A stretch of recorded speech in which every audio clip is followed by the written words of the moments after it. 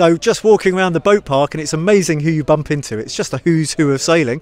And JB, great to see you in a different context, and you're here at the Moths.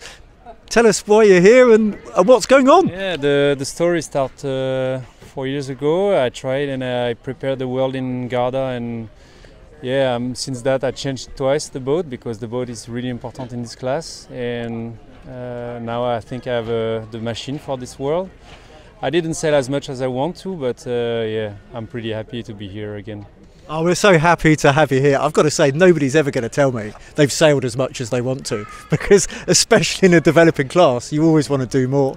But how does this compare to the Ilka? Because, you know, home country, it's not much more than a year to go to Olympic Games. A lot of stuff on your plate. No, I'm from the south of France, so I know the place in Marseille, so it's not the biggest deal, but no, it's also really important to have some freshness in your mind, to be ready to push a little bit more. And on this class you hike also like in laser, so you don't lose your time.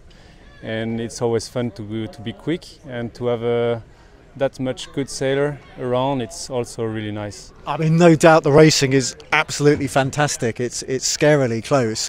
And we have an English expression that a change is as good as a break. But does it not make the Ilka seem so slow when you get back in? No, I mean, yes, it is slow. No doubt with this. It's really slow, but the game is what I love in laser, because everyone is really close to each other. There's a lot of strategy, tactics, and here you do quite the same, but with the fast boat.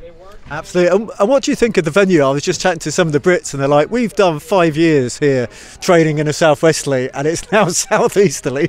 Yeah, true. I think to prepare the game for 2012, so it's now pretty far from now. But I think we sailed only one regatta in this condition. Was the very first year, probably 2009. And so it's not often, I want to say, but let's say we have few data that maybe helps. But yeah, it's nice. It's sunny, it's light, it's different. It's like Marseille.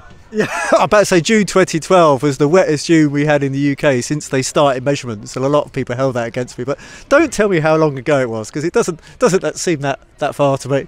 But I have to ask you, what's next after the Moths? Because I say it's a pretty exciting year. I jumped straight on my laser the day after, because there's the coach regatta in Marseille to prepare the test event, as it's one of the main goals of the year. So test event and the world just straight after. Awesome. So you're going to be very keen to take your cover off. I believe you want to go and get some lunch. So I'm never going to keep a man away from his food. But thank you so much for your time. Thank you, John. Thanks.